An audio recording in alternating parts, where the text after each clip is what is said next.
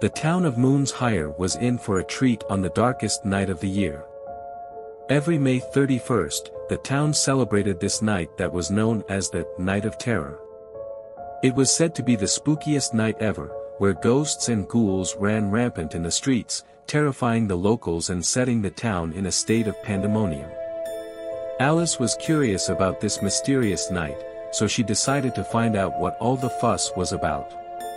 She had heard scary stories of ghosts and monsters that haunted the town, and she wasn't sure she believed them. She grabbed a flashlight and went out into the night, determined to get to the bottom of this. Alice was walking down the street when she heard a strange noise coming from one of the houses. She stopped in her tracks and shined her flashlight through the window. To her shock, she saw what looked like a ghostly figure, eerily hovering around the room. The figure seemed to be looking for something, but Alice couldn't tell what. Alice quickly ran back to her house, her heart pounding in her chest. She was sure she had seen a ghost, and now she was certain that the rumors of the Night of Terror were true.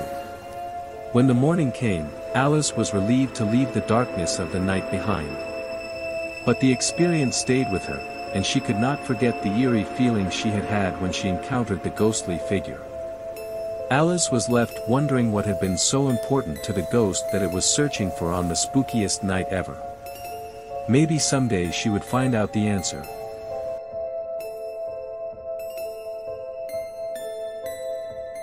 It was the darkest and most horrific night that the small town of Springtown had ever seen.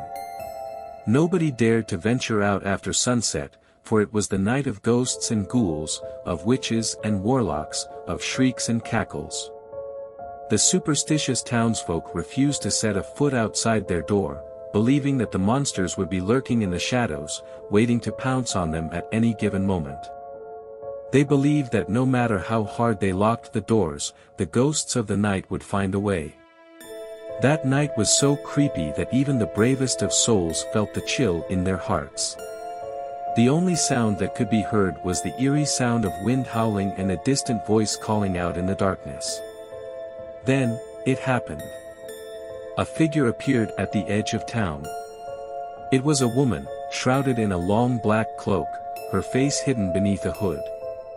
She didn't make a sound as she slowly moved through the streets, her every step marked with an ominous thud. The townsfolk watched in terror as the figure drew near, until eventually she reached the center of town. She stood there for a moment, before finally uttering a single sentence, "The night is coming."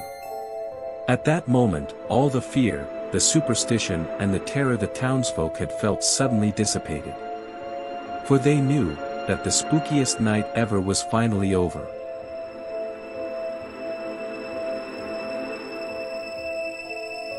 It was the night of Halloween, a night filled with mystery and dread. As the night grew darker and darker, a chill ran down the spine of every person in the vicinity and something seemed to be a bit off. Every breath seemed to fill the air with a kind of tension that made it almost impossible to breathe. Suddenly, in the dead of the night, a mysterious figure popped up from under the ground, cloaked in a voluminous black cape. Its eerie presence sent a wave of uneasiness throughout the area. Everyone around froze, too scared to make a sound. The spirit slowly walked around the settlement, staring at each of the villagers with an icy gaze. Every soul was terror-stricken and not a single person dared to move a muscle. Then, without warning, the apparition disappeared into the dark night. After that night, the people of the area lived in fear, barely able to talk about what they had seen. Everyone had a different interpretation of what had happened that spookiest night ever. But no one could deny that something strange and terrible had arrived on Halloween night. The haunting figure may have gone, but the villagers never felt the same way again, always aware of the ghostly being that lurked in the shadows of their minds. Was it a ghost? A witch? A devil? No one had the answer, and so the spooky night and its mysterious figure remain a mystery to this day.